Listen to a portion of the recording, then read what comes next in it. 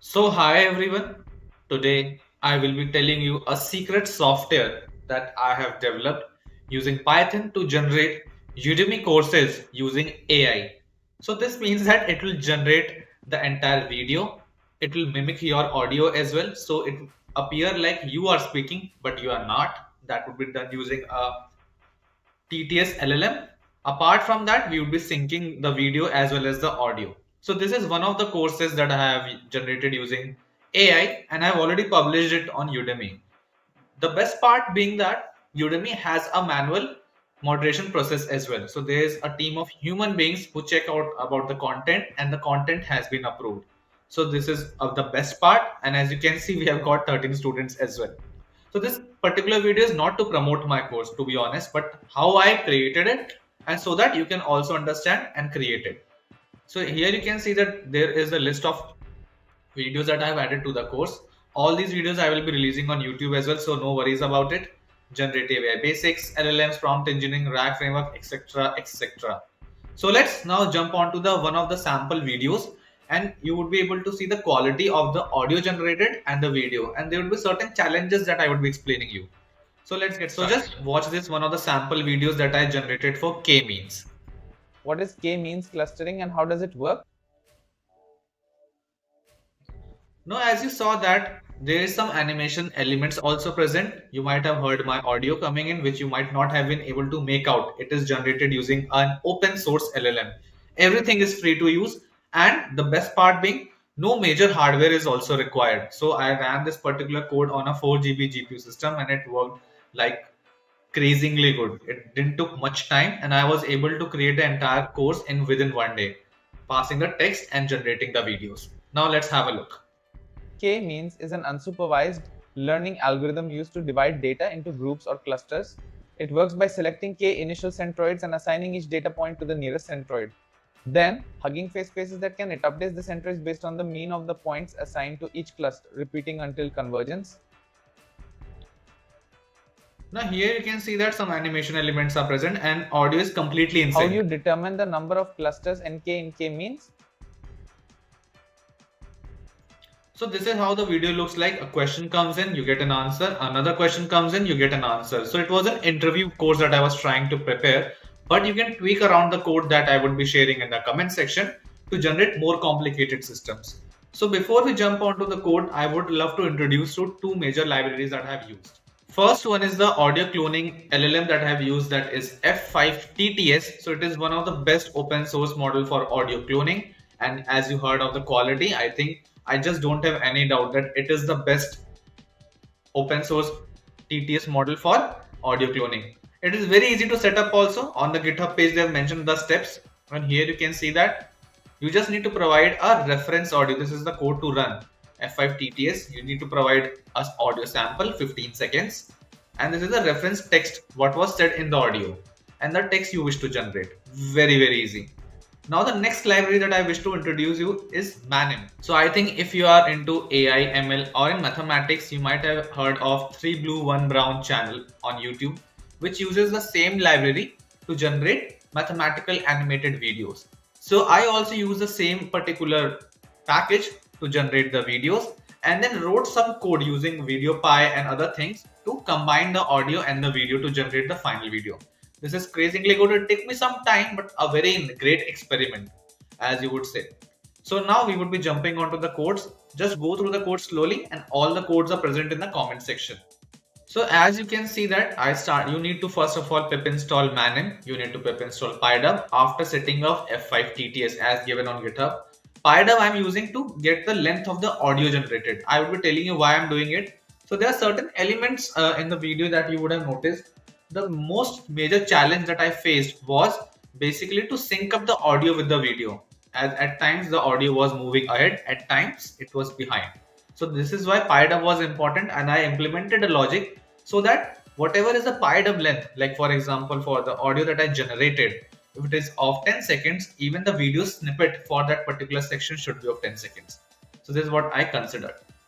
Now, if you look in the text that I passed it is a question answer system. What is k-means clustering and how it works. Now an answer, again a question, again an answer by changing a line. Just whatever format you use, do remember to change the codes also, because here what I'm trying to achieve is I'm trying to create question answer pairs from the given text. So this is how the final text should look like before passing it to the solution that I'm making. This might be a little complicated to use, but once you set it up, there's no going back. So this is one set that I've created. As you can see, the question has a question mark in the end, and I'm separating the answer with the question using a /n, that is a new line character. And this is the second question. Similarly, the third answer like this. This is a list of question answers that I've created. And then I have replaced the new line character to get a particular list. Now once done, here are certain functions that are very important that I will help you to understand what I did. So what I did for every question and every answer. So in the K-means video that you saw, if there are 20 questions and 20 answers, so I would be creating 40 video snippets. One for each question, one for each answer. So this is where I'm using PyDub. If you remember, I'm trying to get the length of the particular audio sample that I generated.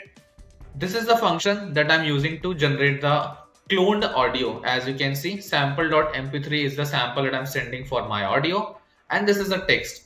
So hi everyone, today we will be testing out Flux generator, something like this. And then generate text is the question or the answer, whatever question I said. Now later on, as you can see, I'm saving this particular audio as .mp3 file at a particular location with a given sequence number. So the first question would be sequence 1, the first answer would be 2, the second question would be 3, the second answer would be 4, and likewise. So every text would be given a unique sequence number. Now this is the most important class that we are using in particular Manim. So this is the Manim class that I'm using to generate the video. There are certain parameters that I'm setting up here: color, duration, output file, etc. This is the major part. So one more thing that you would notice you would face a challenge while automating such thing is that text wrapping is very important. At times the answer would be of 100 words. At times the answer would be of just 10 words. In that case, you would need to play around with the font size also. If the answer is too long, you need to fit it everything in a single screen. If the answer is too small, you want it to fill up the screen. So as you can see, what I did for every question, I'm trying to create certain chunks, and depending upon the length of the words, depending upon the length of the answer, I'm playing around with the font size here, as you can see, right? And then adding up certain sort of animations also to edge next to this. These are codes using in Manim to give you certain sort of animation. So you would be, if you remember from the video, once the entire answer was getting displayed, the lines are getting omitted one by one. So there are certain animations that I've added, fade out. You just have a look at the code. If you don't, you can just get the code at the comment section below. Once done, this is the main function where I'm calling all the above functions. As you can see here, I'm reading through the question answer set QA list that we prepared at the top. I'm first of all, for all the question answer set that I've got, I'm generating the audio and then generating the video accordingly for that duration. As you can see here, the role of duration is very important, because whatever length of audio you have generated, within that duration only you need to do all the animation stuff. You need to print the entire sentence also, all that thing. So there are certain equations that are going here that you need to understand. As you can see, self dot duration slash number of chunks, certain things you need to wait out also, so that you are in completely sync with the audio. This might be a little complicated, but a very interesting experiment that I did. And then I'm saving the video snippet as well. Now here you can see that when you see the output, this is the first video snippet that would have been generated. What is K-means clustering and how does it work? So it's the one question. Duration is 2.763 seconds for the audio that was generated. Now again, this is the answer. Now next we'll be generating a video for the answer, and the duration would be 17.14 seconds. Similar for all the questions and answers that we have done. Now, once we have created an entire list of many video snippets for each question and each answer, the next step, the last step would be to merge everything together, right? So for that, what we are doing here, there are two options to do it. Either you merge all the videos together, all the audios together, and then merge the final video with the final audio, right? Either that can be done, or other thing that you can do is you merge video and its corresponding audio together first, and then you create all the full videos and then merge all these snippets with their audios together. So either you first of all merge just the videos, just the audios, and merge the final two different files together, or you merge snippet by snippet, completing all the question and answers in single videos. So I followed the second step where I am loading the video, I'm loading the corresponding audio, I'm merging them together as you can see here, video clip.set audio, and then I'm creating a final video here, concatenate video clips, and then writing it in an output path. Once done, as you can see, I am finally creating merged video audio pairs and everything is created for us. This might take some time, but once you are done, you can play the final video here, the same video that I was talking about. What is K-means clustering and how does it work? K-means is an unsupervised learning algorithm used to divide data into groups or clusters.